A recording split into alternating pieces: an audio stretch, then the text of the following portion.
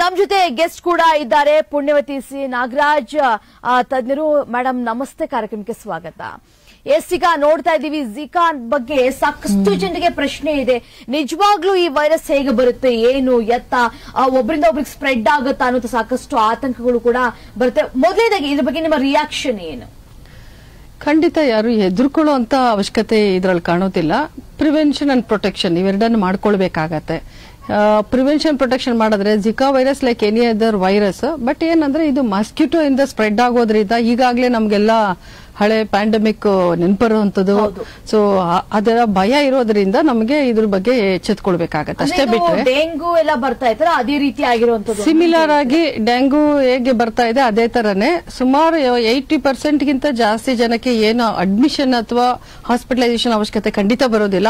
It's like any other viral infection and it can be treated on out patient basis. Hardly 18 to 20% needs proper attention. So ಅದು ಒಂದು self limiting condition ಇರುತ್ತೆ, ತಾನಾಗೆ ಸರಿ ಹೋಗುತ್ತೆ. But ಅದ್ರಲ್ಲಿ ಏನಂದ್ರೆ symptoms ಮೇಲೆ ಸಿಂಪ್ಟಮ್ಯಾಟಿಕಲಿ ಟ್ರೀಟ್ ಮಾಡಬೇಕಾಗತ್ತೆ. ಯಾಕಂದ್ರೆ ಇದಕ್ಕೆ ಅಂತ ಯಾವುದೇ ರೀತಿ ಸ್ಪೆಸಿಫಿಕ್ ಮೆಡಿಕೇಶನ್ಸ್ ಇಲ್ಲದೆ ಇರೋದ್ರಿಂದ ಅಥವಾ ವ್ಯಾಕ್ಸಿನೇಷನ್ ಇಲ್ಲದೆ ಇರೋದ್ರಿಂದ ಆ ಸಿಂಪ್ಟಮ್ಸ್ ನ ನೋಡಿಕೊಂಡು ಆ ಸಿಂಪ್ಟಮ್ಸ್ ಪ್ರಕಾರ ನಾವು ಟ್ರೀಟ್ಮೆಂಟ್ ಮಾಡಬೇಕಾಗತ್ತೆ. ಫಾರ್ ಎಕ್ಸಾಂಪಲ್ ಜ್ವರ ಇದೆ ಅಂದ್ರೆ ಜ್ವರಕ್ಕೆ ಏನ್ ಬೇಕೋ ಅದು ಔಷಧಿ ಕೊಡಬಹುದು, ಪ್ಯಾರಾಸಿಟಮಾಲ್ ಕೊಡಬಹುದು. ಸೊ ಆ ತರ ಕಣ್ಣು ಉರಿಯುತ್ತೆ, ಐ ಡ್ರಾಪ್ಸ್ ಹಾಕ್ಬೋದು, ಆಂಟಿಬಯೋಟಿಕ್ ಐ ಡ್ರಾಪ್ಸ್, ಹೈಡ್ರೇಟ್ ಮಾಡ್ಕೊಳ್ಬೇಕು ಚೆನ್ನಾಗಿ, ಹೀಗೆ ಮಾಡುವಂತದ್ದು ಇರುತ್ತೆ. ಓಕೆ, ಆದ್ರೆ ಇದು ಕೇವಲ ಮಸ್ಕಿಟೋಸ್ ಅಂದ್ರೆ ಸೊಳ್ಳೆಗಳಿಂದ ಮಾತ್ರ ಬರುವಂತದ್ದು. ಜೊತೆಗೆ ಈಗ ಒಂದಿಷ್ಟು ಜನಕ್ಕೆ ಭಯ ಇರುತ್ತೆ, ಕೊರೋನಾ ಬಂದ್ ಹೋಗಿರುತ್ತೆ, ಅವಾಗಿಂದ ಯಾವುದೇ ಜ್ವರ ಬಂದ್ರು ಎಲ್ಲಿ ಸ್ಪ್ರೆಡ್ ಆಗ್ಬಿಡ್ತಾವ, ಮಾಸ್ಕ್ ಹಾಕೊಳ್ಬೇಕು ನಾವು ಅನ್ನುವಂಥದ್ದು ಭಯ ಇರುತ್ತೆ. ಸೊ ಇದು ಹೇಗೆ ಒಬ್ಬರಿಂದ ಒಬ್ರಿಗೆ ಏನಾದ್ರು ಸ್ಪ್ರೆಡ್ ಆಗುತ್ತಾ ಅಥವಾ ಕೇವಲ ಮಸ್ಕಿಟೋಸ್ ಇಂದ ಮಾತ್ರ ಬರೋದಾ ಅಂತ?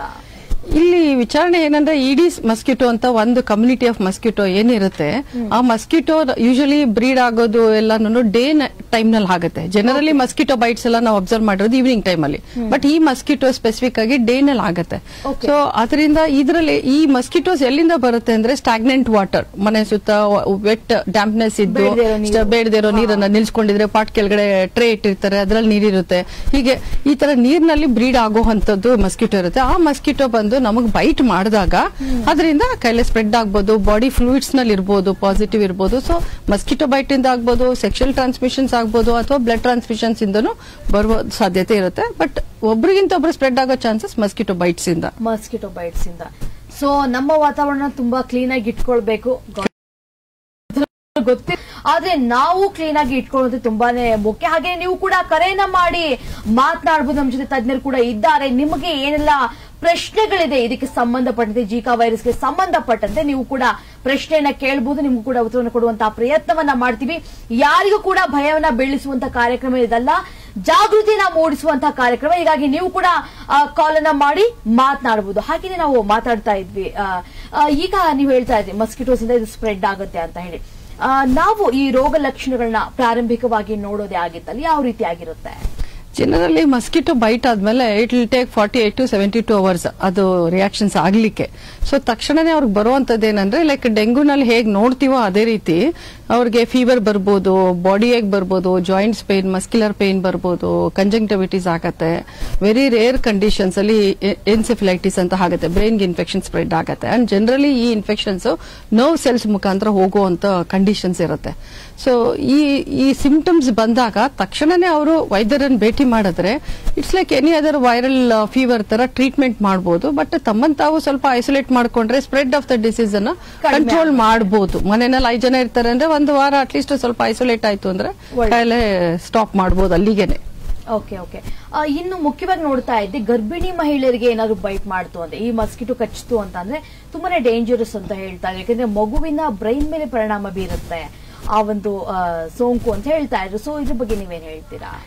ಈ ವಿಚಾರಣೆಯಲ್ಲಿ ಮಸ್ಕಿಟೋ ಬೈಟ್ ಒಂದ್ ವೇಳೆ ಗರ್ಭಿಣಿ ಸ್ತ್ರೀ ಆದ್ರೆ, ಇನ್ಫೆಕ್ಟ್ ಆದ್ರೆ ಆಕೆ ಈ ಪರ್ಟಿಕ್ಯುಲರ್ ವೈರಸ್ ಅಥವಾ ವೈರಲ್ ಕಾಂಪೋನೆಂಟ್ಸ್ ಏನಿದೆ, ಪ್ಲಾಸೆಂಟಲ್ ಬ್ಯಾರಿಯರ್ ಅಂತ ಇರುತ್ತೆ. ಇಟ್ಸ್ ಲೈಕ್ ಒಂದು filter between the ma'am and the child. So ಆ ಫಿಲ್ಟರ್ ಮುಖಾಂತರ ಬೇಬಿಗೆ ಹೋಗುತ್ತೆ ಬ್ಲಡ್ ಮುಖಾಂತರ.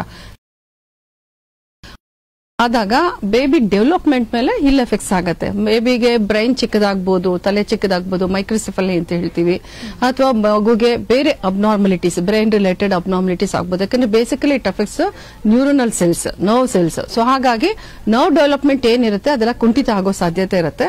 ಸೊ ಇನ್ಫ್ಯಾಕ್ಟ್ ಈ ಸಮಯದಲ್ಲಿ ನಾವು ತುಂಬಾ ಪ್ರೊಟೆಕ್ಷನ್ ಕೊಡಬೇಕಾಗಿರೋದು ಗರ್ಭಿಣಿ ಸ್ತ್ರೀಯರಿಗೆ, ಮತ್ತೆ ಅವೇರ್ನೆಸ್ ಕೊಡಬೇಕಾಗಿರೋದು ಅವರಿಗೆ ಮತ್ತೆ ಅವ್ರ ಮನೆಯವರಿಗೆ. ಯಾಕಂದ್ರೆ ಆಕೆ ಇನ್ಫೆಕ್ಟ್ ಆದ್ರೆ ಮಗುಗೆ ತೊಂದರೆ ಆಗೋ ಸಾಧ್ಯತೆ ಇರೋದ್ರಿಂದ we have to take precautions. ಹೇಗೆ ತಗೊಳ್ಬಹುದು ಪ್ರಿಕಾಷನ್ಸ್ ಅಂದ್ರೆ ಗರ್ಭಿಣಿ ಸ್ತ್ರೀಯರು ಸತತವಾಗಿ ಅವರು ಡಾಕ್ಟರ್ ಹತ್ರ ಪರೀಕ್ಷೆಗಳು ಮಾಡ್ಕೊಳ್ಳೋದ್ರ ಜೊತೆಗೆ ಮತ್ತೆ ಬೇರೆ ವ್ಯಾಕ್ಸಿನ್ಸ್ ಎಲ್ಲ ಏನಿದೆ ಅದನ್ನ ಕಾಲಕ್ರಮೇಣ ತಗೊಳ್ತಾ ಹೋಗ್ಬೇಕಾಗತ್ತೆ. ಮತ್ತೆ ಒಳ್ಳೆ ಆಹಾರ ಸೇವನೆ ಮಾಡುವಂಥದ್ದು, ಚೆನ್ನಾಗಿ ಹೈಡ್ರೇಟ್ ಮಾಡ್ಕೊಳ್ಳುವಂಥದ್ದು, ಔಟ್ಸೈಡ್ ಫುಡ್ ಅವಾಯ್ಡ್ ಮಾಡೋದು, ಜರ್ನಿ ಮಾಡುವಂಥದ್ದನ್ನ ಅವಾಯ್ಡ್ ಮಾಡಬೇಕಾಗತ್ತೆ. ಒಂದ್ ವೇಳೆ ಇನ್ಫೆಕ್ಟ್ ಆದ್ರೆ ಐಸೋಲೇಟ್ ಆಗಿ ಅದಕ್ಕೆ ತಕ್ಕಂತೆ ಟ್ರೀಟ್ಮೆಂಟ್ ಮಾಡಿಕೊಂಡು ಗೈನಕಾಲಜಿಸ್ಟ್ ಹತ್ರ ಫಾಲೋ ಅಪ್ ಮಾಡ್ಕೊಳ್ಬೇಕಾಗತ್ತೆ. ಸೊ ಅದರಲ್ಲಿ ಎಲ್ಲಾ ಗರ್ಭಿಣಿ ಸ್ತ್ರೀಯರಿಗೂ ಮೈಕ್ರೋಸೆಫಲಿ ಆಗ್ಬಿಡತ್ತೆ ಅಂತ ಏನಿಲ್ಲ, ಬಟ್ ಆಗೋ ಸಾಧ್ಯತೆ ಇರೋದ್ರಿಂದ ನಾವ್ ಎಚ್ಚೆತ್ಕೊಳ್ಬೇಕಾಗತ್ತೆ. ಅಂದ್ರೆ ಈ ತಿಂಗಳ ವ್ಯತ್ಯಾಸ ಕೂಡ ಇರುತ್ತೆ. ಯಾಕಂದ್ರೆ ಕೆಲವರು 9 ಮಂತ್ಸ್ ಪ್ರೆಗ್ನೆಂಟ್ ಇರ್ತಾರೆ, ಕೆಲವರು 6 ಮಂತ್ 4 ಮಂತ್ಸ್ ಈ ರೀತಿಯಾಗಿರ್ತಾರೆ. ಸೊ ಹೀಗಾಗಿ ಅವರ ಒಂದು ಆಗಿನ ಕಂಡೀಷನ್ಗೆ ತಕ್ಕಂತೆ ವೈದ್ಯರನ್ನ ಭೇಟಿ ಮಾಡೋದು ಒಳ್ಳೇದು ಅಂತ ಹೇಳ್ತೀರಾ ನೀವು. ಸೊ ಈಗ ಈ ಮಕ್ಕಳು ಅಂದ್ರೆ ಆಲ್ರೆಡಿ ಹುಟ್ಟಿರುವಂತಹ ಮಕ್ಕಳಾಗಿರ್ಬೋದು, ಹಾಗೇನೆ ವಯಸ್ಸಾದಂತವ್ರು ಯಾವ ರೀತಿ ಜಾಗೃತಿ ತಗೊಳ್ಬೇಕು ಅಂತ ಹೇಳ್ತೀರಾ? ಜನರಲಿ ಮಕ್ಕಳು 5 ವರ್ಷ ಕೆಳಮಟ್ಟದಲ್ಲಿರುವಂತ ಮಕ್ಕಳುಗಳಿಗೆ ಇಮ್ಯುನಿಟಿ ಕಡಿಮೆ ಇರುತ್ತೆ. ಸಿಮಿಲರ್ಲಿ ಸೀನಿಯರ್ ಸಿಟಿಸನ್ಸ್ಗೂ ಇಮ್ಯುನಿಟಿ ಕಡಿಮೆ ಇರೋದ್ರಿಂದ any infections for that matter Young children and senior citizens ಗೆ ಬೇಗ ಅಫೆಕ್ಟ್ ಆಗುತ್ತೆ. If not Zika virus, any other viral infections. So ಅವ್ರಿಗೆ they are more prone for all the sort of infections. ಅವ್ರಿಗೇನಿಲ್ಲ, ಅವರ ಇರುವಂತ ಜಾಗ ಸ್ವಚ್ಛಂದವಾಗಿ ಇಟ್ಕೊಳ್ಳುವಂಥದ್ದು, ಜೊತೆಗೆ ಮಕ್ಕಳಾದ್ರೆ ವ್ಯಾಕ್ಸಿನೇಷನ್ ಸ್ಕೆಡ್ಯೂಲ್ ಏನಿರುತ್ತೆ ಅದನ್ನೆಲ್ಲ ಕಂಪ್ಲೀಟ್ ಮಾಡಿಸ್ಕೊಳ್ಳುವಂಥದ್ದು ಟೈಮ್ಲಿ. ಒಳ್ಳೆ ಆಹಾರ, ಇಮ್ಯುನಿಟಿ ಬೂಸ್ಟರ್ಸ್ ಅಂದ್ರೆ ಒಳ್ಳೆ ಆಹಾರ, ಯಾವುದೇ ಡೆಫಿಷಿಯನ್ಸಿ ಆಗದೆ ಇರೋ ತರ, ಮಲ್ಟಿವಿಟಮಿನ್ ಆಗಲಿ, ಕ್ಯಾಲ್ಸಿಯಂ ಆಗಲಿ, ಎನಿ ಪ್ರೋಟೀನ್ ಡೆಫಿಷಿಯನ್ಸಿ ಆಗದೆ ಇರೋ ತರದಲ್ಲಿ ನಾವು ನೋಡ್ಕೊಳ್ಬೇಕಾಗುತ್ತೆ. ಸೊ ದಟ್ ಇಮ್ಯುನಿಟಿ ಚೆನ್ನಾಗಿರುತ್ತೆ. ಸಿಮಿಲರ್ಲಿ ಈಗ ಡಯಾಬಿಟಿಕ್ ಇರ್ಬೋದು, ಸೀನಿಯರ್ ಸಿಟಿಸನ್ಸ್ ಡಯಾಬಿಟಿಕ್ ಇರ್ತಾರೆ, ಹೈಪರ್ಟೆನ್ಸಿವ್ ಇರ್ಬೋದು, ಹೈಪರ್ಥೈರಾಯ್ಡ್ ಅಂತ ಹೇಳ್ತೀವಿ. ಸೊ ಈ ತರ ಹಲವಾರು ಮೆಡಿಕಲ್ ಮಾರ್ಬಿಡಿಟಿ ಇರುವಂತವರಿಗೆ ಇಮ್ಯುನಿಟಿ ಮತ್ತೂ ಕಡಿಮೆ ಆಗುತ್ತೆ. ಅಥವಾ those were on cancer treatment R chemotherapy, ಅಥವಾ those were operated multiple times, immunity ಕಡಿಮೆ ಇರುತ್ತೆ, ಆಂಟಿಬಯೋಟಿಕ್ಸ್ ತಗೊಳ್ತಾ ಇರ್ತಾರೆ for one are the other reason, those were on steroids, there immunity is very compromised. So ಆ ತರ ಕಂಡೀಷನ್ಸ್ ಇರೋರು ಸಾಧ್ಯವಾದಷ್ಟು ಸ್ವಚ್ಛವಾಗಿರುವಂತ environment create ಮಾಡಬೇಕು, ಟ್ರಾವೆಲಿಂಗ್ ರೆಸ್ಟ್ರಿಕ್ಟ್ ಮಾಡ್ಕೊಳ್ಬೇಕು, ರೆಗ್ಯುಲರ್ ಆಗಿ ವ್ಯಾಯಾಮ ಮಾಡುವಂಥದ್ದು, ಒಳ್ಳೆ ಪೌಷ್ಟಿಕಾಂಶ ಇರುವಂತಹ ಆಹಾರ ತಗೊಳ್ಳುವಂಥದ್ದು. ವೈದ್ಯರು ಏನ್ ಹೇಳಿರ್ತಾರೆ ಆ ಮೆಡಿಕೇಶನ್ಸ್ ಎಲ್ಲ ತಗೊಳ್ಬೇಕಾಗತ್ತೆ. ಕೆಲವೊಮ್ಮೆ ಸಪ್ಲಿಮೆಂಟ್ಸ್ ಸಹ ನಾವು ಕೊಡ್ತೀವಿ, ಯಾಕಂದ್ರೆ ಸೀನಿಯರ್ ಸಿಟಿಸನ್ಸ್ಗೆ ಅಬ್ಸಾರ್ಪ್ಷನ್ಸ್ ಚೆನ್ನಾಗಿರಲ್ಲ, ಮೆಟಬಾಲಿಕ್ ರೇಟ್ ಕಡಿಮೆ ಇರುತ್ತೆ. ಹಾಗಾಗಿ ಮಲ್ಟಿವಿಟಮಿನ್ಸ್, ಕ್ಯಾಲ್ಸಿಯಂ, ಪ್ರೋಟೀನ್ ಪ್ರತಿಯೊಂದು ಸಪ್ಲಿಮೆಂಟ್ಸ್ ಕೊಟ್ಟು ಅವ್ರ ಇಮ್ಯುನಿಟಿ ಬೂಸ್ಟ್ ಮಾಡುವಂಥದ್ದು ಇರುತ್ತೆ. ಸೊ ಈ ತರ ಎಚ್ಚೆತ್ಕೊಳ್ಳೋದ್ರಿಂದ ಬರುವಂತ ಕಾಯಿಲೆನ ತಡೆಗಟ್ಟಬಹುದು. ಒಂದ್ ವೇಳೆ ಬಂದ್ಬಿಟ್ರು ಸುಧಾರಿಸಿಕೊಳ್ಳೋ ಶಕ್ತಿ ಅವ್ರಿಗಿರುತ್ತೆ. ಓಕೆ, ಇಷ್ಟೊತ್ತು ನಾನು ಬೇಸಿಕ್ ವಿಚಾರಗಳನ್ನ ಕೇಳ್ತಾ ಇದಕ್ಕೆ ಸಂಬಂಧಪಟ್ಟಿದೆ. ಯಾಕಂದ್ರೆ ಜನರನ್ನ ಅಲರ್ಟ್ ಮಾಡುವಂತದ್ದು ನಮ್ಮ ಕರ್ತವ್ಯ ಆಗಿರುತ್ತೆ. ಹೀಗಾಗಿ ಇದ್ರ ಬಗ್ಗೆ ಸಾಕಷ್ಟು ಬೇರೆ ಬೇರೆ ಕಲ್ಪನೆಗಳು ಕೂಡ ಇರುತ್ತೆ. ಬಂದ್ಬಿಟ್ರೆ ಹಾಗಾಗತ್ತೇನೆ ಹೀಗಾಗತ್ತೇನೋ ಅಂತ ಕಲ್ಪನೆಗಳಿರುತ್ತೆ. ಆದ್ರೆ ಒಂದು ಮಾತು ಕೇಳಿ ಬರ್ತಾ ಇರೋಂಥದ್ದು, ಇದೇನಾದ್ರು ಬಂತು ಅಂತ ಹೇಳಿದ್ರೆ ಜೀವಕ್ಕೆ ಸ್ವಲ್ಪ ಅಪಾಯ ಇದೆ ಅನ್ನುವಂತ ಮಾತುಗಳು ಈಗ ಸದ್ಯಕ್ಕೆ ವೈರಲ್ ಆಗಿರುವಂತಹ ವಿಚಾರ.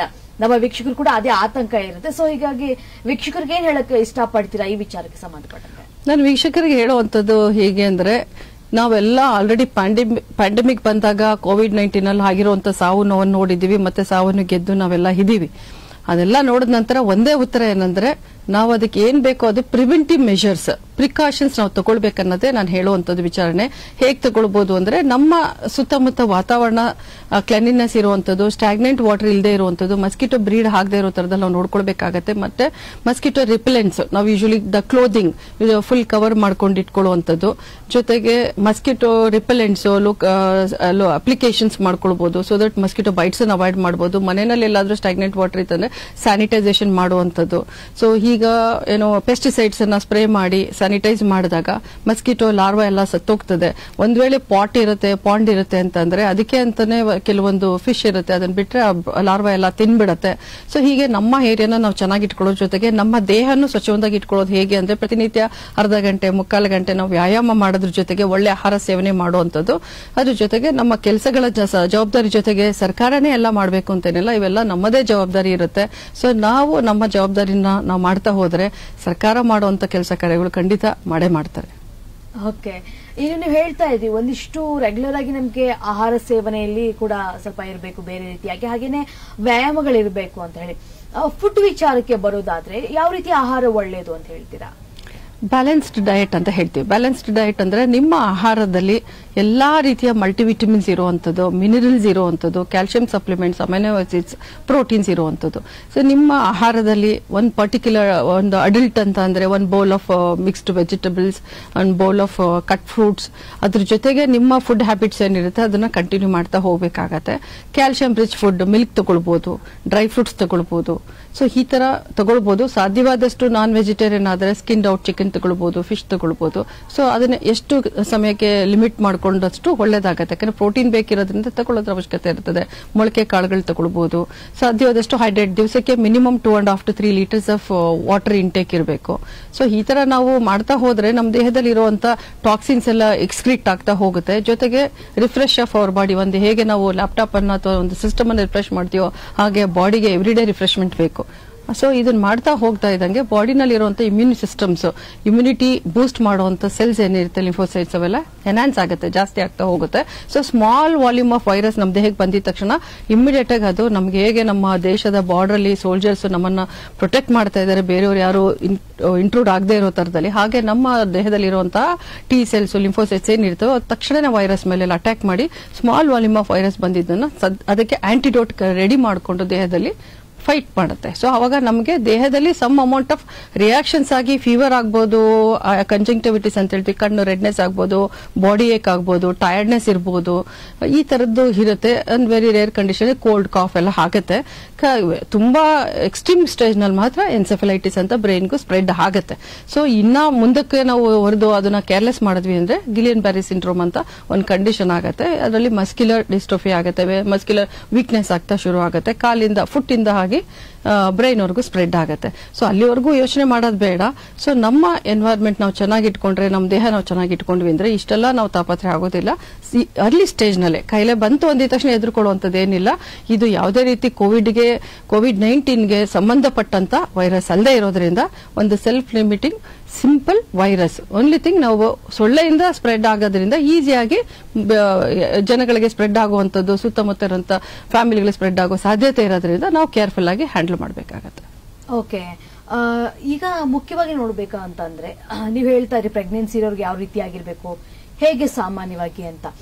ಇವಾಗ ಆಫ್ಟರ್ ಡೆಲಿವರಿ ಏನಾದ್ರು ಬಂತು ಅಂತ ಹೇಳಿದ್ರೆ, ಈಗ ಆ ತಾಯಿ ಫೀಡ್ ಮಾಡ್ತಾ ಇರ್ತಾಳೆ. ಸೊ ಅಂತ ಸಂದರ್ಭದಲ್ಲಿ ಹೇಗಿರ್ಬೇಕು ಅಂತ ಹೇಳ್ತೀರಿ? ಯಾಕಂದ್ರೆ ಫೀಡ್ ಮಾಡೋದು ಬಿಡ್ಬೇಕಾ ಬೇಡವಾ? ಈ ಜ್ವರ ಬಂದಿರೋ ಟೈಮಲ್ಲಿ ಒಂದು ಕನ್ಫ್ಯೂಷನ್ಸ್ ಇರುತ್ತೆ ಡೆಲಿವರಿ ಆಗಿರೋ ಟೈಮಲ್ಲಿ. ಇನ್ನು ಈ ರೀತಿಯಾಗಿ ಕಾಯಿಲೆ ಬಂದಾಗ ಹೇಗಿರ್ಬೇಕು ಅವ್ರು ಅಂತ ಹೇಳ್ತೀರಾ ನೀವು? ಹಾಗೇನೆ ಆ ಟೈಮಲ್ಲಿ ಒಂದಿಷ್ಟು ಟ್ಯಾಬ್ಲೆಟ್ಸ್ ಗಳನ್ನೆಲ್ಲ ತಗೊಳ್ತಿರ್ತಾರೆ ಅವ್ರು, ಐರನ್ ಟ್ಯಾಬ್ಲೆಟ್ಸ್ ಅದೆಲ್ಲ ತಗೊಳ್ಬಹುದು ಆ ಸಂದರ್ಭದಲ್ಲಿ? ಖಂಡಿತ. ಒಂದು ವೇಳೆ ಡೆಲಿವರಿ ಆಗಿರುವಂತ ಮದರ್ಗೆ, ಲ್ಯಾಕ್ಟೇಟಿಂಗ್ ಮದರ್ಗೆ ಫೀವರ್ ಇದೆ ಅಂದ್ರೆ ಆ ಐಸೋಲೇಷನ್ ಅಂತ ಮಗುನ ನಾವು ದೂರ ಇಡಬಹುದು, ಬಟ್ ಬಾಡಿ ಫ್ಲೂಯಿಡ್ಸ್ ಕಾಂಟ್ಯಾಕ್ಟ್ ಇದ್ದೇ ಇರುತ್ತೆ, ಮಗು ಬ್ರೆಸ್ಟ್ ಫೀಡ್ ಮಾಡ್ತಾನೆ ಇರ್ತಾರೆ. ಸೊ ಹಾಗಾಗಿ ಕಾಯಿಲೆ ಬರೋದು ಸಹಜವಾಗಿರುತ್ತೆ. ಇಲ್ಲಿ main protection root of cos ma'am ಇರೋದ್ರಿಂದ ಅವರಿಗೆ ನಾವು ಒಂದು ಬೇಸಿಕ್ ಟ್ರೀಟ್ಮೆಂಟ್ ಅಂತ ಏನ್ ಮಾಡ್ತೀವಿ, ಒಂದು 5 to 7 days ನಾವು ಅವ್ರನ್ನ ಫಾಲೋ ಅಪ್ ಮಾಡಿ ಟ್ರೀಟ್ಮೆಂಟ್ ಅಂದ್ರೆ ಆಂಟಿಬಯೋಟಿಕ್ಸ್ ಇರ್ಬೋದು. ಜನರಲಿ ಆಂಟಿಬಯೋಟಿಕ್ಸ್ ಕೊಡೋದೇನಂದ್ರೆ ಸೆಕೆಂಡರಿ ಇನ್ಫೆಕ್ಷನ್ಸ್ ಆಗದೆ ಇರಲಿ ಅಂತ. ಅದರ್ವೈಸ್ ಬೇಸಿಕ್ ಆಂಟಿವೈರಲ್ ಕೊಡ್ತೀವಿ. But the question is antiviral ಏನಂದ್ರೆ ತುಂಬಾ ಎಫೆಕ್ಟಿವ್ ಆಗಿ ಕೆಲಸ ಮಾಡದೇ ಇರಬಹುದು, ವೈರಲ್ ಲೋಡ್ ಸ್ವಲ್ಪ ರೆಡ್ಯೂಸ್ ಮಾಡುತ್ತೆ, ಬೇಗನೆ ಕಂಟ್ರೋಲ್ ತಗೊಳ್ಳುವಂಥದ್ದು. ಅವ್ರು ಏನು ಪ್ರತಿನಿತ್ಯ ಸಪ್ಲಿಮೆಂಟ್ಸ್ ತಗೊಳ್ತಾ ಇರ್ತಾರೆ, ಐರನ್, ಕ್ಯಾಲ್ಸಿಯಂ, ಪ್ರೋಟೀನ್, ಹೀಗೆ ಹಲವಾರು ಸಪ್ಲಿಮೆಂಟ್ಸ್ ಲ್ಯಾಕ್ಟೇಟಿಂಗ್ ಮದರ್ ಕೊಟ್ಟಿರ್ತೀವಿ, ಅದನ್ನ ಅವರು ಕಂಟಿನ್ಯೂ ಮಾಡಬಹುದು. ಜೊತೆಗೆ ಒಳ್ಳೆ ಆಹಾರ ತಗೊಳ್ಬೇಕು. ಎಷ್ಟೋ ಸರಿ ಬಾಣಂತಿ ಅಂದ್ರೆ ಅವ್ರಿಗೆ ಸರಿಯಾದ ವೆಜಿಟಬಲ್ಸ್ ಕೊಡಲ್ಲ, ಫ್ರೂಟ್ಸ್ ಕೊಡಲ್ಲ, ಸಾಕಷ್ಟು ರೆಸ್ಟ್ರಿಕ್ಷನ್ಸ್ ಇರುತ್ತೆ, ವಾಟರ್ ಕನ್ಸಂಪ್ಷನ್ ತುಂಬಾ ಕಡಿಮೆ ಮಾಡ್ತಾರೆ. ಅದನ್ನೆಲ್ಲ ಸ್ಟಾಪ್ ಮಾಡಿ ಒಳ್ಳೆ ಆಹಾರ, ಯಾವುದೇ ರೀತಿ ಅವರಿಗೆ ಪಥ್ಯ ಅಂತ ಎಲ್ಲ ಮಾಡದೇನೆ ಒಳ್ಳೆ ಪೌಷ್ಟಿಕಾಂಶ ಇರುವಂತ ಎಲ್ಲ ಪೌಷ್ಟಿಕಾಂಶ ಗುಣಗಳಿರುವಂತ ಒಂದು ಆಹಾರ ಕೊಡೋದ್ರ ಜೊತೆಗೆ ಅವ್ರಿಗೊಂದು ರಿಅಶ್ಯೂರೆನ್ಸ್, ಏನು ಆಗೋದಿಲ್ಲ, ನೀನ್ ಚೆನ್ನಾಗಿ ಆಗ್ತೀಯ, ಒಂದು 5 ದಿವಸ 6 ದಿವಸದಲ್ಲಿ ಸೆಟ್ಲ್ ಆಗುತ್ತೆ ಅನ್ನೋದಿರಬೇಕು. ಮತ್ತೆ ಅವರು ವೈದ್ಯರನ್ನು ಭೇಟಿ ಮಾಡಿದ್ರೆ ಖಂಡಿತ ಅವರು ಸೂಕ್ತವಾದ ಕ್ರಮ ಸಿಕ್ಕೇ ಸಿಗುತ್ತೆ. ಮನೆಯಲ್ಲಿ ರೆಮಿಡೀಸ್ ಮಾಡೋದು ಅನ್ನೋದನ್ನೇ ನೀವು ಸ್ವಚ್ಛಂದವಾಗಿ ಇಟ್ಕೊಳ್ಳೋದು, ಆಹಾರ ಕೊಡೋದೇ ಮೇಜರ್ ರೆಮಿಡೀಸ್. ಟೈಮ್ಲಿ ಅವ್ರಿಗೆ ಏನು ಮೆಡಿಸಿನ್ಸ್ ಪ್ರಿಸ್ಕ್ರೈಬ್ ಮಾಡಿರ್ತೀವಿ ಅದನ್ನು ಕೊಡುವಂತದ್ದು ಇರುತ್ತೆ. ಮತ್ತೆ ವಿಸಿಟರ್ಸ್ ನ ಅವಾಯ್ಡ್ ಮಾಡಬೇಕಾಗುತ್ತೆ. ಎಷ್ಟೋ ಸರಿ ಮನೆಯಲ್ಲಿ ಸಣ್ಣ ಮಗು ಇರುತ್ತೆ ಅಂತಂದ್ರೆ ವಿಸಿಟರ್ಸ್ ತುಂಬಾ ಜನ ಇರ್ತಾರೆ. ಸೊ ಈ ತರ ಇರೋದನ್ನ ಅವಾಯ್ಡ್ ಮಾಡ್ತಾ ಹೋಗ್ಬೇಕಾಗತ್ತೆ. ಓಕೆ, ಮುಖ್ಯವಾಗಿ ನೀವು ಹೇಳ್ತಾ ಇದ್ರಿ ಯಾವ ರೀತಿಯಾಗಿ ಫುಡ್ ತಗೊಳ್ಬೇಕು ಬಾಣಂತಿ ಅನ್ನೋಂಥ ವಿಚಾರ ಹೇಳ್ತಾ ಇದ್ರಿ. ಈಗ ಒಂದಿಷ್ಟು ಕಾಣಿಸುತ್ತೆ ಈ ಐರನ್ ಟ್ಯಾಬ್ಲೆಟ್ಸ್ ಗಳನ್ನ ತಗೊಳ್ತಿರ್ತಾರೆ. ಆ ಸಂದರ್ಭದಲ್ಲಿ ಜ್ವರ ಏನಾದ್ರು ಬಂದ್ಬಿಟ್ರೆ ತಗೊಳ್ಬೇಡಿ ಅಂತ ಒಂದು ಸಜೆಷನ್ ಕೊಡ್ತಾ ಇರ್ತಾರೆ ಡಾಕ್ಟರ್ಗಳೇ.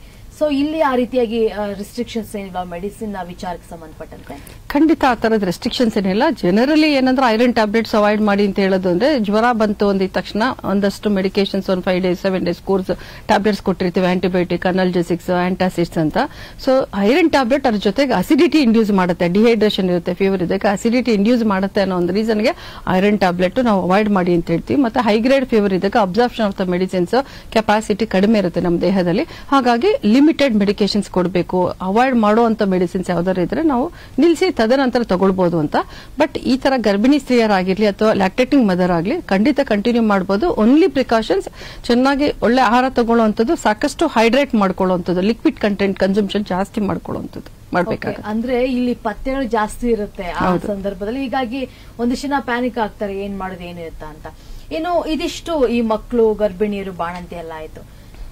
ನೆಕ್ಸ್ಟ್ ಇನ್ನು ಕೇಳಬೇಕಾಗಿರೋದು ವೃದ್ಧರು, ಜೊತೆಗೆ ಈ BP ಶುಗರ್ ಇರೋದ್ರ ಬಗ್ಗೆ ಕೇಳಬೇಕು. ಕೇರಳದಲ್ಲಿ ಏನಾಗಿದೆ, 2021 ಅಲ್ಲಿ ಏನಾಯ್ತು, few patients are positive. One patient positive ಆದ್ರು ಹಾಸ್ಪಿಟಲ್ ಫ್ರಾಟರ್ನಿಟಿನ ಅರೌಂಡ್ 115 ಮೆಂಬರ್ಸ್ ಅವರು ಸ್ಕ್ರೀನ್ ಮಾಡಿದಾಗ more than 12 members var positive.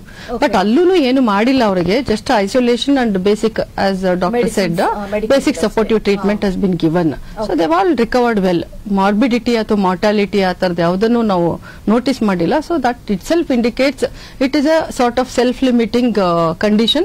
Only thing now we have to be bit careful about it ಅಷ್ಟೇ. ಬಿಟ್ರೆ ನಾವು COVID-19 ತರ ಹೆದರ್ಕೊಳ್ಳೋ ಅಂತದ್ದು ಕಾಯಿಲೆಗಳೆಲ್ಲ, ಅದಕ್ಕೆ ಹೊಸ ಹೊಸ ಹೆಸರುಗಳನ್ನೆಲ್ಲ ನಾವು ಕೊಡುವಂತದ್ದು ಖಂಡಿತ ಅವಶ್ಯಕತೆ ಏನೋ ಇಲ್ಲ ಈ ಸಮಯದಲ್ಲಿ. ಓಕೆ, ಇನ್ನೊಂದು ಕೇಳ್ಬೇಕು, ಮುಖ್ಯವಾಗಿ ನೀವು ಹೇಳ್ತಾ ಇದ್ರಿ ಗರ್ಭಿಣಿಯರು, ಮಕ್ಕಳು, ಸ್ತ್ರೀಯರು ಯಾವ ರೀತಿಯಾಗಿರ್ಬೇಕು ಅನ್ನೋದನ್ನ ಡೀಟೇಲ್ ಆಗಿ ಹೇಳ್ತಾ ಇದ್ರಿ. ಇನ್ನು ಕೆಲವರು ಇರ್ತಾರೆ ಈ ಪ್ರೆಗ್ನೆನ್ಸಿಗೋಸ್ಕರ ಪ್ಲಾನ್ ಮಾಡ್ಕೊಳ್ತಾ ಇರ್ತಾರೆ, ಅವ್ರಿಗೆ ನೀವು ಸ್ಪೆಷಲ್ ಟ್ರೀಟ್ಮೆಂಟ್ ಕೊಡ್ತಾ ಇರ್ತೀರಾ. ಸೊ ಈ ಒಂದು ಕಾಯಿಲೆ ಬಂದಂತ ಸಂದರ್ಭದಲ್ಲಿ ಅಥವಾ ಬರುವಂತ ಭೀತಿ ಇರುವಂತ ಸಂದರ್ಭದಲ್ಲಿ ಈ ಟ್ರೀಟ್ಮೆಂಟ್ ಗಳನ್ನ ನೀವು ಕಂಟಿನ್ಯೂ ಮಾಡ್ತೀರಾ ಅಥವಾ ಸ್ಟಾಪ್ ಮಾಡ್ತೀರಾ? ಅವ್ರು ಯಾವ ರೀತಿಯಾಗಿ ಪ್ರಿಕಾಷನ್ಸ್ ತೆಗೆದುಕೊಳ್ಳೋದು ಒಳ್ಳೇದು ಅಂತ ಹೇಳ್ತೀರಾ ನೀವು? ಯೂಶಲಿ ಎನಿ ವೈರಲ್ ಔಟ್ಬ್ರೇಕ್ ಈ ತರದ ಎಪಿಡೆಮಿಕ್ ಆಗತ್ತೆ ಅಥವಾ ಎಂಡೆಮಿಕ್ ಆಗತ್ತೆ, ಪ್ಯಾಂಡಮಿಕ್ ಆಗತ್ತೆ ಅಂದ್ರೆ ಯಾವುದೇ ಮಹಿಳೆಯರು ನಾವು ಇನ್ಫರ್ಟಿಲಿಟಿ ಟ್ರೀಟ್ಮೆಂಟ್ ಅಂತ ಮಾಡುವಾಗ ವೆರಿ ಸೆನ್ಸಿಟಿವ್ ಟೈಮ್ ಪೀರಿಯಡ್ ನಲ್ಲಿ ಇರ್ತಾರೆ. ಸೊ ಅವಾಗ ಸಾಕಷ್ಟು ಹಾರ್ಮೋನಲ್ ಟ್ರೀಟ್ಮೆಂಟ್ ಹಾಕಿರ್ತೀವಿ, some amount of immunity compromise ಆಗಿರುತ್ತೆ ಆಲ್ರೆಡಿ. ಜೊತೆಗೆ ಈ ತರ ವೈರಲ್ ಇನ್ಫೆಕ್ಷನ್ಸ್ ಬೇಗ ಕ್ಯಾಚ್ ಅಪ್ ಆಗೋ ಸಾಧ್ಯತೆ ಇರುತ್ತೆ. That is one. And second thing ಏನಂದ್ರೆ, ಒಂದ್ ವೇಳೆ ಆ ತರ ಮಹಿಳೆಯರು ಇನ್ಫೆಕ್ಟ್ ಆದ್ರೆ ಜಸ್ಟ್ ಪ್ರೆಗ್ನೆಂಟ್ ಇರ್ತಾರೆ, ಫ್ರೆಶ್ ಪ್ರೆಗ್ನೆನ್ಸಿ ಆಗಿರುತ್ತೆ ಅಂದ್ರೆ ಕಂಟಿನ್ಯೂಸ್ ಆಗಿ ಅದರಲ್ಲಿ ಸೆಲ್ಸ್ ಎಲ್ಲ ಮಲ್ಟಿಪ್ಲೈ ಆಗುವಂತ ಒಂದು ಸಿಚುಯೇಷನ್. ಆ ಟೈಮ್ ನಲ್ಲಿ ವೈರಲ್ ಅಟ್ಯಾಕ್ ಆದಾಗ ಆ ಸೆಲ್ಸ್ ಅಲ್ಲಿ ಡಿಫೆಕ್ಟ್ ಆಗಿ ಆನ್ ಗೋಯಿಂಗ್ ಪ್ರೆಗ್ನೆನ್ಸಿ ಏನಾದ್ರೂ ತೊಂದರೆ ಆಗೋ ಸಾಧ್ಯತೆ ಇರುತ್ತೆ. ಲೈಕ್ ಅಬಾರ್ಷನ್ಸ್ ಆಗ್ಬೋದು, ಸರಿಯಾಗಿ ಗ್ರೋತ್ ಆಗದೆ ಇರ್ಬೋದು, ಅನಾಮಲೀಸ್, ಹುಟ್ಟೋ ಮಗುಗೆ anomalies, especially brain related anomalies, microcephaly ಅಂತ ಹೇಳ್ತೀವಿ, ಬ್ರೈನ್ ನಲ್ಲಿ ಆಗುವಂತ ಅಬ್ನಾರ್ಮಲಿಟೀಸ್ ಆಗಬಹುದು. ಈ ತರ ಇಂಟರ್ನಲ್ ಆರ್ಗನ್ಸ್ ಗ್ರೋತ್ ರೆಸ್ಟ್ರಿಕ್ಟ್ ಆಗಬಹುದು. ಇದೆಲ್ಲ ಆಗೋ ಸಾಧ್ಯತೆ ಅಂದ್ರೆ ಸಾಧ್ಯವಾದಷ್ಟು ಎನಿ ಔಟ್ ಬ್ರೇಕ್ ಎಪಿಡೆಮಿಕ್ ಆಗುತ್ತೆ ಅಂದ್ರೆ ಈ ತರದ್ದು ಟ್ರೀಟ್ಮೆಂಟ್, ಯಾಕಂದ್ರೆ ಅಲ್ಲಿ ಎಮರ್ಜೆನ್ಸಿ ಟ್ರೀಟ್ಮೆಂಟ್ ಇರಲ್ಲ, ಲೈಫ್ ಸೇವಿಂಗ್ ಇನ್ಫರ್ಟಿಲಿಟಿ ಟ್ರೀಟ್ಮೆಂಟ್ ಅಂತ ಏನಿಲ್ಲ. That's a plan treatment. They can always postpone for certain period. That is advised. ಈ ಕೊರೋನಾ ಬಂದಂತ ಸಂದರ್ಭದಲ್ಲಿ ಕೂಡ ಇದು ಸ್ವಲ್ಪ ಖಂಡಿತ ಕೊರೋನಾ ಟೈಮ್ ನಲ್ಲೂ ಸುಮಾರು ದಿವಸ ನಾವು ನಿಲ್ಸೇ ಬಿಟ್ಟಿದ್ವಿ ಟ್ರೀಟ್ಮೆಂಟ್ ಮಾಡ್ಕೊಂಡಾಗ. ಯಾಕಂದ್ರೆ ಕೋವಿಡ್ ಪಾಸಿಟಿವ್ ಆಗಿರುವಂತ ಪ್ರೆಗ್ನೆಂಟ್ ವುಮೆನ್ ಡೆಲಿವರಿ ಮಾಡ್ಲಿಕ್ಕೂ ಕಷ್ಟ ಆಗ್ತಾ ಇತ್ತು, ಈ ತರದೆಲ್ಲ ಅನಾನುಕೂಲ ಆಗ್ತಾ ಇತ್ತು. ಸೊ ಅವಾಗ ಸ್ವಲ್ಪ ಸಮಯ ನಾವು ಪ್ಯಾಂಡಮಿಕ್ ಇದ್ದಾಗ ಟ್ರೀಟ್ಮೆಂಟ್ ಅನ್ನ ಸ್ಟಾಪ್ ಮಾಡಿದ್ವಿ ಸಹ, ಅದನ್ನ ಅಡ್ವೈಸ್ ಮಾಡಿದ್ವಿ ಪೇಷಂಟ್ಸ್ ಗಳಿಗೆ.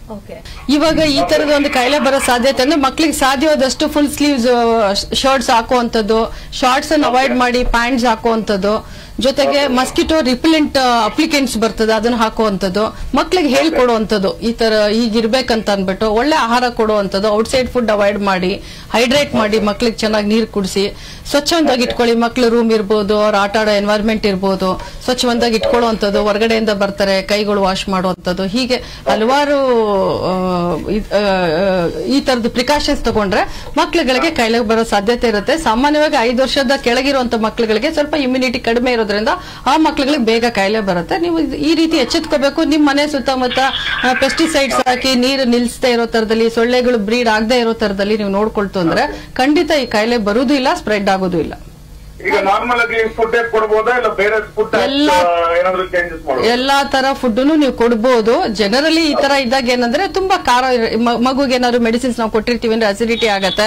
ಮತ್ತೆ ಆ ಮಕ್ಕಳುಗಳಿಗೆ ಕಾಯಿಲೆ ಇದ್ದಾಗ ಏನಾಗುತ್ತೆ, ಫುಡ್ ಬ್ರೇಕ್ ಡೌನ್ ಆಗೋದು, ಮೆಟಬಾಲಿಕ್ ರೇಟ್ ಕಡಿಮೆ ಇರುತ್ತೆ. ಸೊ ಅದರಿಂದ ನೀವೇನ್ ಮಾಡಬಹುದು ಅಂತಂದ್ರೆ ಆ ಮಕ್ಕಳುಗಳಿಗೆ ಸ್ವಲ್ಪ ಸಾಧ್ಯವಾದಷ್ಟು ಈಸಿಲಿ ಡೈಜೆಸ್ಟಬಲ್ ಫುಡ್ ಅಂತ ಹೇಳ್ತೀವಿ, ಬ್ಲಾಂಡ್ ಡಯಟ್ ಅಂತ ಹೇಳ್ತೀವಿ, ತುಂಬಾ ಸ್ಪೈಸಸ್ ಇಲ್ಲದೆ ಇರುವಂತದ್ದು, ಮಸಾಲೆ ಇಲ್ಲದೆ ಇರುವಂತದ್ದು ಆಹಾರ ಕೊಟ್ರೆ ಒಳ್ಳೇದು. ಮತ್ತೆ ಜಾಸ್ತಿ ನೀರು ಕೊಡುವಂಥದ್ದು, ಹಣ್ಣು ತರಕಾರಿ ಚೆನ್ನಾಗಿ ಕೊಡಿ, ಫ್ರೆಶ್ ಫ್ರೂಟ್ಸ್ ಕೊಡಿ, ಫ್ರೂಟ್ ಜ್ಯೂಸಸ್ ಕೊಡೋದು, ವಾಟರ್ ಕೊಡೋದು, ಈ ರೀತಿ ಮಗುನ ಚೆನ್ನಾಗಿ ನೋಡ್ಕೊಳ್ಬಹುದು. ಓಕೆ, ಥ್ಯಾಂಕ್ ಯು ಶ್ರೀನಿವಾಸ್ ಕರೆ ಮಾಡಿದ್ದಕ್ಕೆ. ಹಾಗೆ ಡಾಕ್ಟರ್, ನಿಮ್ಮ 25 ವರ್ಷ ಸರ್ವಿಸ್ ಮಾಡಿದ್ರೆ, ಇದರಲ್ಲಿ ನೀವು ಸಾಕಷ್ಟು ರೀತಿ ಪ್ಯಾಂಡಮಿಕ್ ಗಳನ್ನ ನೋಡಿರ್ತೀರಾ. ಸೊ ಇದ್ರ ಬಗ್ಗೆ ವಿಶೇಷವಾಗಿ ಹೇಳೋದಾದ್ರೆ ಟೋಟಲ್ ಆಗಿ ಜಾಗೃತಿನ ಹೇಗೆ ವಹಿಸಬೇಕು ಜನ ಅಂತ ಹೇಳ್ತೀರಾ? ಇವತ್ತಿನ ದಿವಸ ನಾನು ಸಾರ್ವಜನಿಕರಿಗೆ ಹೇಳೋದೇನಂದ್ರೆ, ನಾವೆಲ್ಲ ಬೆಂದು ನೊಂದು ಆಗಿರುವಂತದ್ದು ಕೋವಿಡ್-19 ಪ್ಯಾಂಡಮಿಕ್ ಈಗಲೂ ನಮ್ಮನ್ನ ಬೆನ್ನಹತ್ತಿದೆ. ವ್ಯಾಕ್ಸಿನೇಷನ್ ಇಂದ ಕಾಂಪ್ಲಿಕೇಶನ್ ಆಯ್ತಾ, ಅಥವಾ ಕೋವಿಡ್ ಕಾಯಿಲೆಯಿಂದಾನೇ ಕಾಂಪ್ಲಿಕೇಶನ್ ಆಯ್ತಾ, ಹಾರ್ಟ್ ಅಟ್ಯಾಕ್ ಜಾಸ್ತಿ ಆಗ್ತಾ ಇದೆ, ಹೀಗೆ ಹಲವಾರು ಡಿಸ್ಕಷನ್ಸ್ ನಡೀತಾ ಇರುವಾಗಲೇ ಇನ್ನೊಂದು ಹೊಸ ಕಾಯಿಲೆ ಬಂದಿದೆ. ಖಂಡಿತ ನೀವು ಯಾರು ಹೆದರ್ಕೊಳ್ಳುವಂತದ್ದಿಲ್ಲ. It is like any other simple viral infection. ಅದಕ್ಕೆ ಒಂದು 15 ಡೇಸ್ ಸೆಲ್ಫ್ ಲಿಮಿಟೆಡ್ ಡಿಸೀಸ್. ಆ 15 ದಿವಸದವರೆಗೂ ನಾವು ಆ ವೈರಸ್ ಇರುವಂತ ವ್ಯಕ್ತಿನ ಒಂದು ಐಸೋಲೇಷನ್ ಮಾಡಿಕೊಂಡು, ಈಗಾಗಲೇ ಹಲವಾರು ಸರಿ ಹೇಳಿದೀವಿ ಈ ಒಂದು 1 hour ಕಾರ್ಯಕ್ರಮದಲ್ಲಿ, ಒಳ್ಳೆ ಆಹಾರ ಪದಾರ್ಥ ಕೊಡುವಂಥದ್ದು ಮತ್ತೆ ಅವರು ಸ್ವಚ್ಛಂದವಾಗಿ ಇಟ್ಕೊಳ್ಳುವಂಥದ್ದು, ಇದನ್ನ ಮಾಡ್ತಾ ಅವ್ರಿಗೆ ಒಂದು ರೀಅಶ್ಯೂರೆನ್ಸ್, ಏನು ಆಗಲ್ಲ ಚೆನ್ನಾಗಿರ್ತೀನಿ ಅನ್ನೋದು ಒಂದು ರೀಅಶ್ಯೂರೆನ್ಸ್. ಸಾಧ್ಯವಾದಷ್ಟು ಇನ್ಫೆಕ್ಟೆಡ್ ಪರ್ಸನ್ ಯಾರು ಇರ್ತಾರೆ ಅವ್ರನ್ನ ಸ್ವಲ್ಪ ಐಸೋಲೇಟ್ ಮಾಡಿದ್ರೆ ಅವ್ರ ಬಾಡಿ ಫ್ಲೂಯಿಡ್ಸ್ ಇಂದ ಮತ್ತೊಂದು ವ್ಯಕ್ತಿಗೆ ಸ್ಪ್ರೆಡ್ ಆಗದೆ ಇರೋ ತರದಲ್ಲಿ ನೋಡ್ಕೊಳ್ಬಹುದು. ಹೀಗಾಗ್ಲೇ ಹೇಳ್ದಂಗೆ ಡಾಕ್ಟರ್ ಫಿಸಿಷಿಯನ್ ಅವರು ಹೇಳಿದ್ರು. ಸೊ ಒಂದು ವೇಳೆ ವುಮೆನ್ ಯಾರಿಗಾರು ಇನ್ಫೆಕ್ಟ್ ಆಗಿರುತ್ತೆ ಅಂದ್ರೆ she has to avoid hour sexual contact for certain period of 5 to 6 weeks. ಒಂದು ವೇಳೆ ಮೇಲ್ ಪರ್ಸನ್ ಏನಾದ್ರು ಪಾಸಿಟಿವ್ ಪ್ರೂವನ್ ಕೇಸಸ್ ಇತ್ತು ಅಂತಂದ್ರೆ he has to avoid for quite a long time, may be maximum of 6 months. ಯಾಕಂದ್ರೆ ಸೆಮೆನಲ್ಲಿ ಬಹಳ ವರ್ಷ ಉಳಿಯುತ್ತೆ, ಬಹಳ ತಿಂಗಳುಗಳು ಉಳಿಯುತ್ತೆ ಅನ್ನೋದು ಇರೋದ್ರಿಂದ.